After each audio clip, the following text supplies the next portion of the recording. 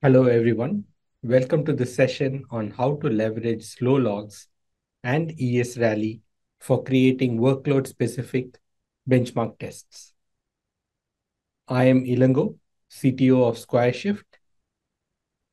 We are excited to be part of ElasticON and share our experiences with the broader community. We are a consulting firm with expertise in digital, data, cloud, and cybersecurity. We are an Elastic partner providing consulting and implementation services from startups to Fortune 500 companies. We have a packed agenda today. We will start with the use case and how workload specific benchmarks played a key role in the final solution. We will spend 2 minutes talking about the tools that exist today in the Elastic benchmark landscape. And then we would look at slow logs and how it can be combined with the existing tools to create magic. We will wrap the session by sharing some hidden gems in the perf testing landscape that you can start using right away. So, the client is a leading social media company and was using OpenSearch to store comments, posts, and video analytics. This content was then used to create timelines and recommendations for engaging content. There were availability issues during peak load with the current search platform, and they were looking to migrate to Elasticsearch. The challenge for us was to ensure that post migration, the target environment did not have the same issues. Like many other firms out there wasn't a performance test suite. They also lacked the budget to create one. They were looking for a solution that can be implemented by the SRE teams without consuming any engineering or QA bandwidth. There are standard benchmark tests run by Elastic every night, but unfortunately, this cannot be used in all use cases. Customer environments are unique. In the sense, if you look at the number of nodes, CPU, RAM, to index structures, mappings, and query patterns, most deployments are unique. Specifically, in this use case, we had queries running into 2 pages of painless script, and it also involved heavy aggregations. Secondly, if we have a custom benchmark, it can also be used to determine what would be the optimal capacity by running it through different combinations of CPU architecture and memory footprints. Finally, environments also have a unique combination of fast and slow queries. In this particular case, 99% of the queries were running within 500 milliseconds.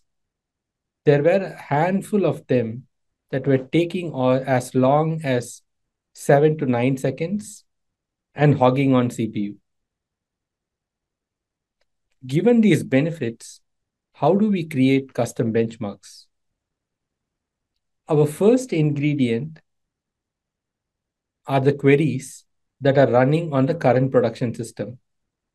One place to tap for these queries is slow logs. Slow logs can be turned on by flipping a configuration, and any query exceeding that specified time threshold would be logged. The slow logs can be generated in JSON format. It contains a few important parameters, such as the actual query executed, time taken, the index against which it was run, and the hits that matched the query. Having the logs in JSON also makes it easier to parse and has higher data quality. Now that we have slow queries, how do we run them against Elasticsearch? Most of you might be aware of ESRally. It has 14 plus preset performance benchmarks with data volumes ranging from 10 MB to 100 GB. You can also compare results across multiple runs. Most of you might be aware of ESRally. It has 14 plus preset performance benchmarks with data volumes from 10 MB to 100 GB. You can also compare the results across multiple runs. Every time we run a perf test, it is a race. We just have to specify the track, which is the test suite that needs to be run. Once the race starts, it will download all the required data set and start creating data in Elasticsearch and then querying it. Once the run completes, we have this neat report on load throughput and the range of response times observed. Now we have the tools and the queries. Before connecting them together, we need to consider how to organize these queries. While collecting slow logs, focus on both the fast and slow queries. This is the only way to replicate the production rhythm. Running only the slow queries makes it an apples to orange comparison.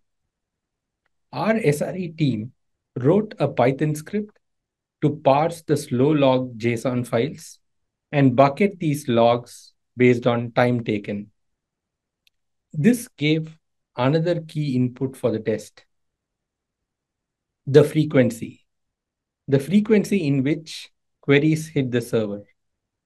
This would translate to the throughput we want to generate while running the test.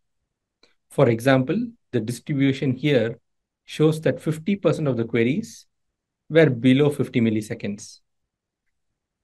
And if the current system is getting, let's say, 500 requests per second, 50% or 250 of them should be these queries from the 50 milliseconds bucket.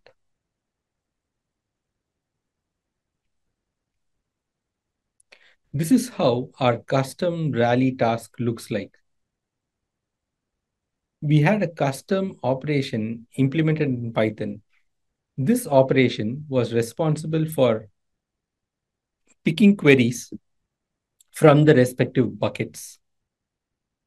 The target throughput was adjusted to reflect the frequency of the queries that need to be sent for each bucket. These tests and the results helped instill confidence that the Elasticsearch cluster was able to handle the load and did not have similar availability problems. We would like to leave you with some tools that helped us in this exercise. Elasticsearch has a powerful profile API, and Kibana DevTools has a tab where you can use to visualize the output of the profile results. Secondly, while the benchmark tests are running, stack monitoring provided us with detailed metrics on indexing and search times, thread usage, and queuing. It also has metrics for index, node, and cluster level activity too. Finally, do leverage the observability dashboard to view any infrastructure metrics. Let's say in case your Elasticsearch runs on Kubernetes or any other container platform. I hope this session was informative. I would like to thank you for attending this session and the Elastic product marketing team members, George Kovar and Evan, for the opportunity and support.